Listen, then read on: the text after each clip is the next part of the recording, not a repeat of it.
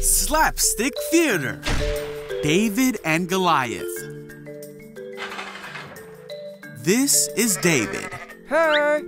David was a shepherd who lived in Bethlehem.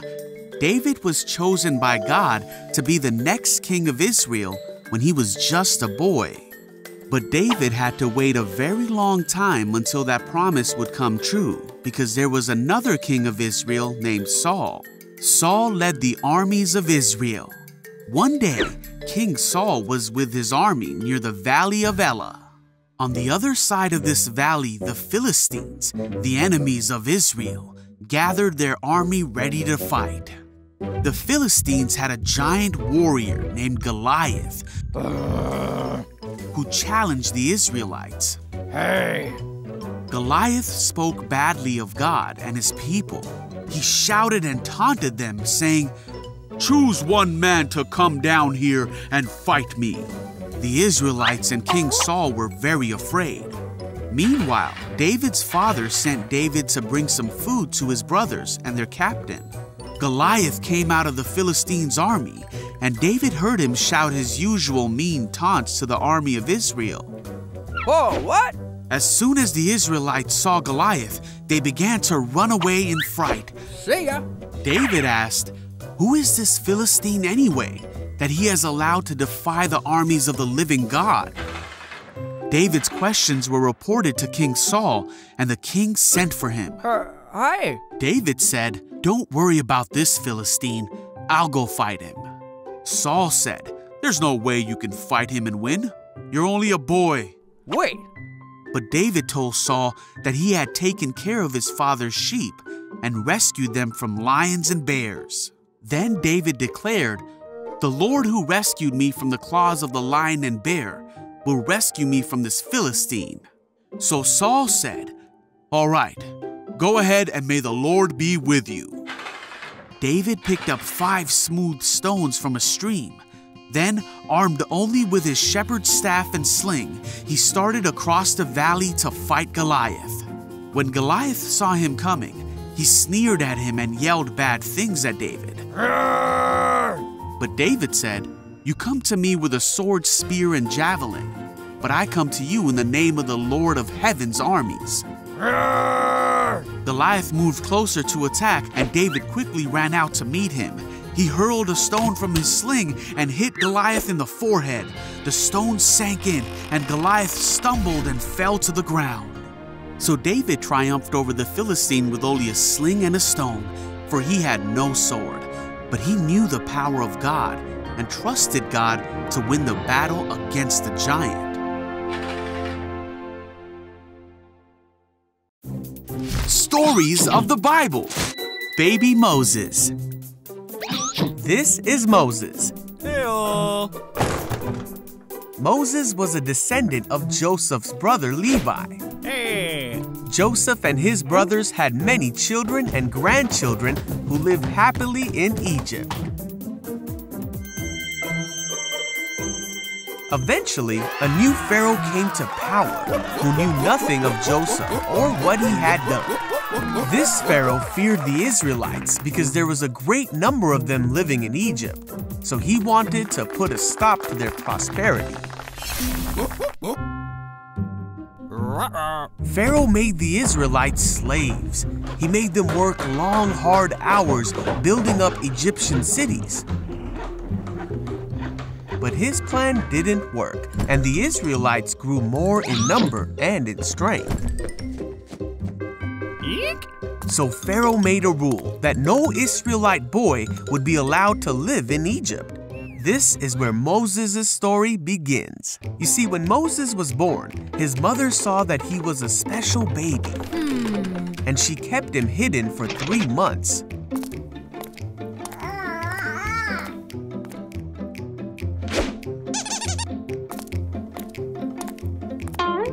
But when she could no longer keep him a secret, she made a basket and put him in the Nile River among the reeds.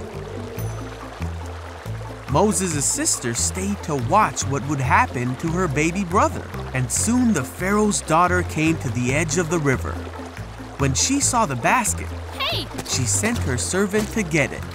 When she saw the baby, she felt sorry for him, thinking he must be an Israelite baby who wasn't supposed to live. Excuse me. Then Moses' sister asked the princess if she would like her to find an Israelite woman to take care of the baby.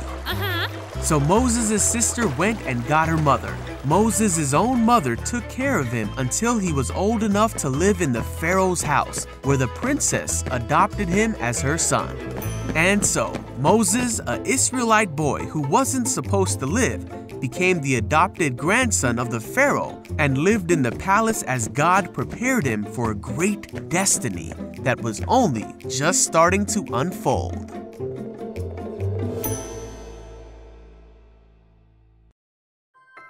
Stories of the Bible. Josiah. This is Josiah. Heyo. Josiah became king of Judah when he was only 8 years old. Yep. Now Judah had a long line of kings who did many bad things, including Josiah's father and grandfather. These kings did not follow after God, and they ignored his commandments and his law. But when Josiah became king, he did what God wanted him to and followed the example of King David. Yeah! 18 years after Josiah became king, he sent one of his court secretary, Shaphan, to God's temple.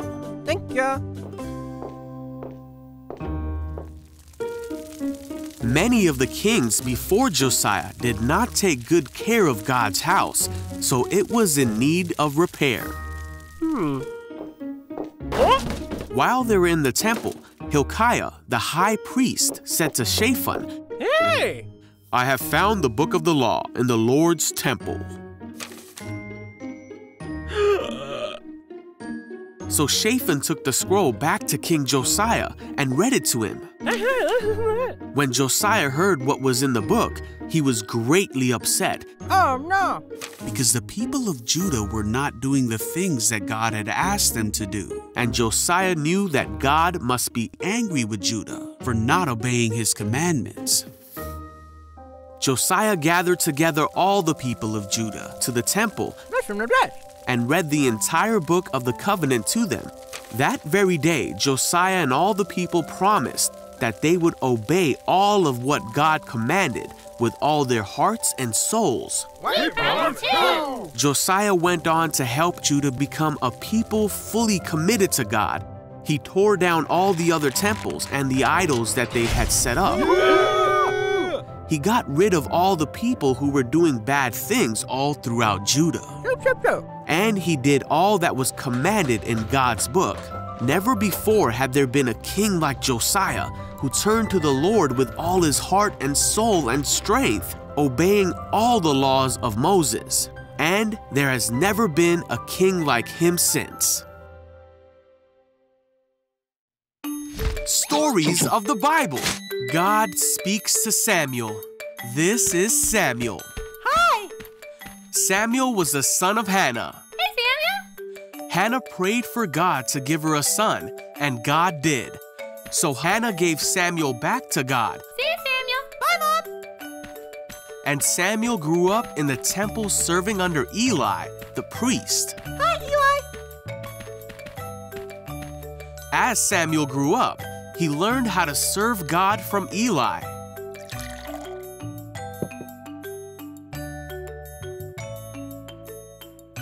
Samuel lived in the house of God, but he did not know God or what God's voice sounded like. In those days, messages from God were rare. But one night after Eli had gone to bed, Samuel was sleeping in the tabernacle when suddenly God called out, "Samuel!" Huh? Samuel got up and ran to Eli and said, "Did you call me?" Mommy? Eli said, "I didn't call you. Go back to bed." So Samuel did. Then God called out again, "Samuel!" Huh? And again Samuel got up and ran to Eli asking, "Did you call me?" Mommy? Eli said, "I didn't call you. Go back to bed." So Samuel did. God called Samuel for a third time, "Samuel!" Huh? And Samuel went to Eli yet again. After 3 times, Eli realized that God was trying to speak to Samuel. So Eli taught Samuel to say, "Speak, Lord, your servant is listening." Okay. Samuel went back to bed, and God came and called as before, "Samuel, Samuel!" And Samuel said, "Speak, your servant is listening." God told him many things about what would happen to Israel. As Samuel grew up, God was with him, and everything God spoke through Samuel came true. Samuel was seen as a great prophet of God because he could hear the voice of God, and he listened when God spoke to him.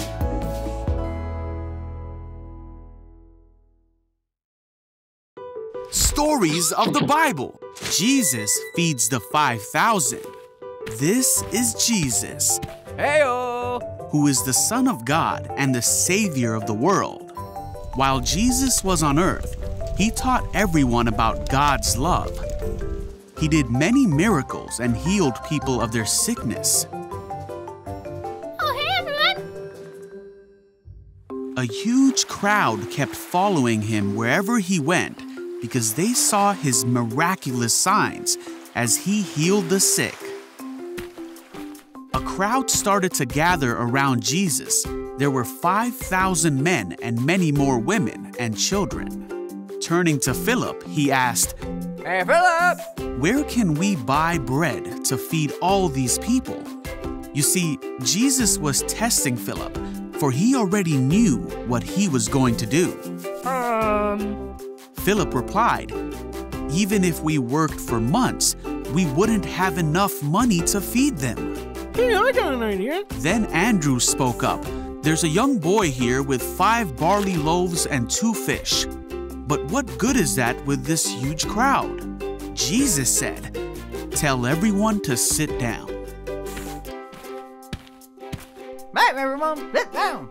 Then Jesus took the loaves, gave thanks to God, and gave them to the people. Here you go. Afterward, he did the same with the fish. And they all ate as much as they wanted. Want some more? I'm all good, thanks. After everyone was full, Jesus told his disciples, "Now gather the leftovers, so that nothing is wasted." You got it. So they picked up the pieces and filled 12 baskets with scraps left by the people who had eaten from the 5 barley loaves and 2 fish.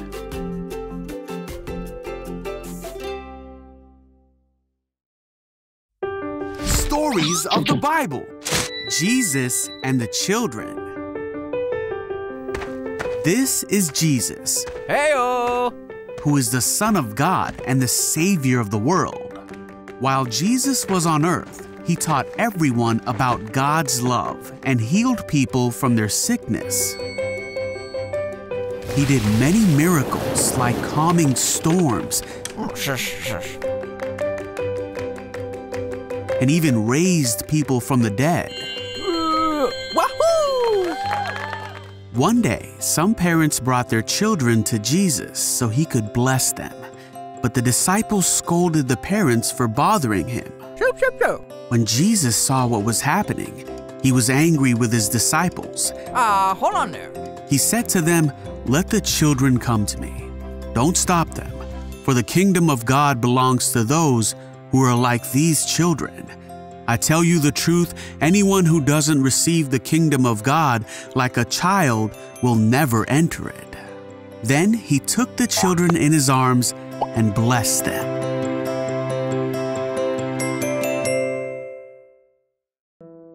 Stories of the Bible. Naaman is healed. This is Naaman, who was a great leader in the army of the king of Aram. Though Naaman was a mighty warrior, he had leprosy, which made him have sores all over his body.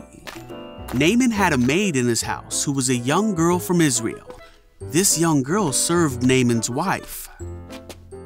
One day, the girl told Naaman's wife, "I wish my master would go to see the prophet in Samaria.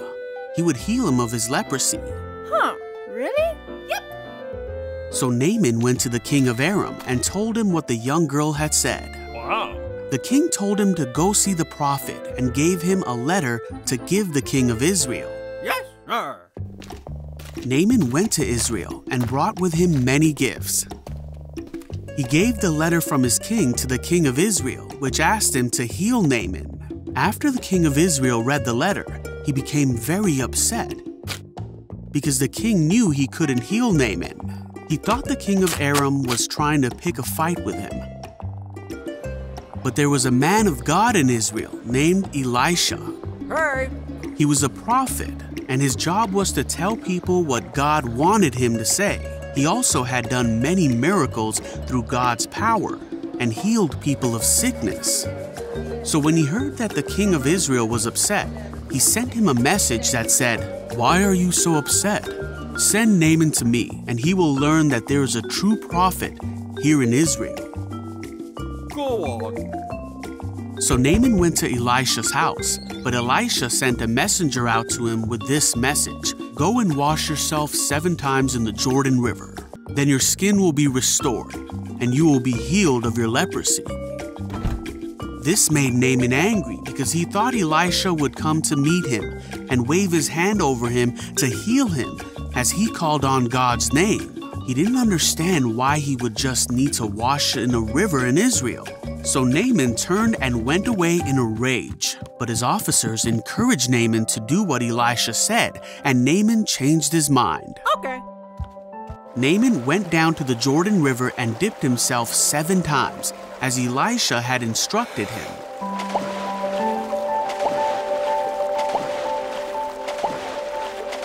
And his skin became as healthy as the skin of a young child, and he was healed. Oh, wow. Then Naaman went back to find Elisha. Naaman said to Elisha, "Now I know that there is no God in all the world except in Israel, so please accept a gift from your servant." But Elisha refused to accept a gift from Naaman, even after he offered a second time. So Naaman asked if he could take some of the dirt from Israel back home, and said he would only offer sacrifices to the one true God from then on. Elisha said, "Go in peace." So Naaman started home again, healed from his leprosy by the power of God.